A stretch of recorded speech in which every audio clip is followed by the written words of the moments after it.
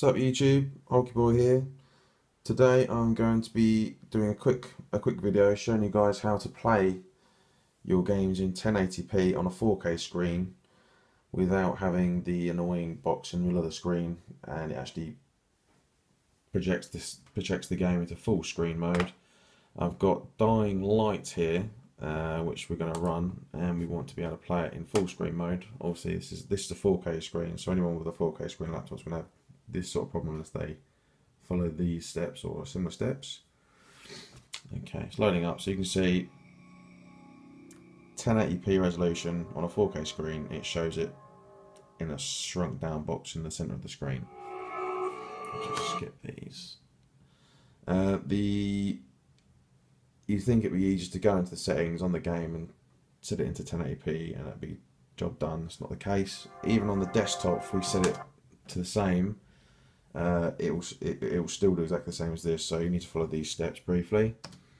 Even if we do it in the game, like I said, it doesn't make any difference. I mean, you can see here where the cursor is, that's the only difference.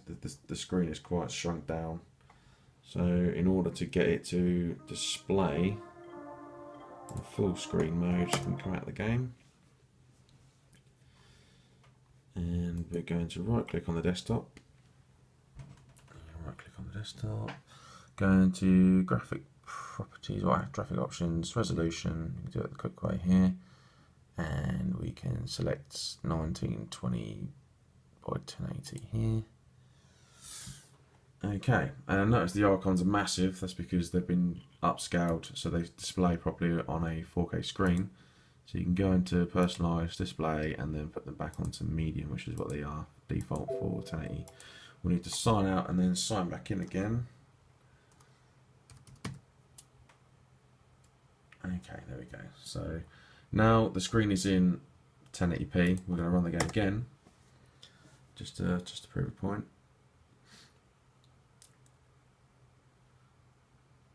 It is pretty rapid, to be fair. So right, I am filming on my iPhone, so apologies for the dodgy lighting. I've got some extra lights in the room trying to get it to run up.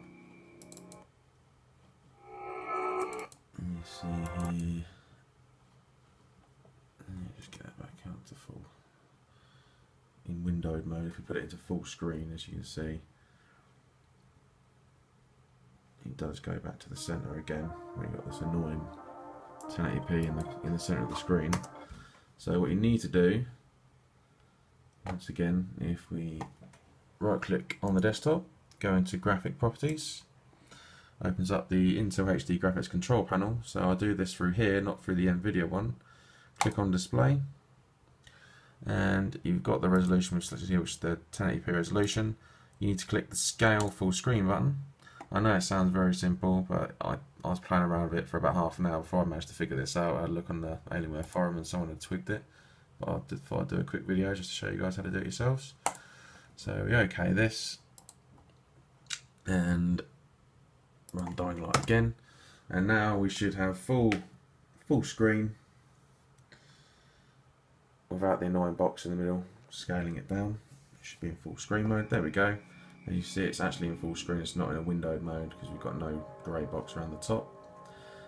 If you want to game in 4K, I mean, obviously you can do, but the 970M is not going to be powerful enough, and I don't think the 980M would be powerful enough to play any new titles like Dying Light or anything recent, especially nothing like Crisis or anything like that's going to be able to play in 4K mode without the amplifier and a decent graphics card to go in there.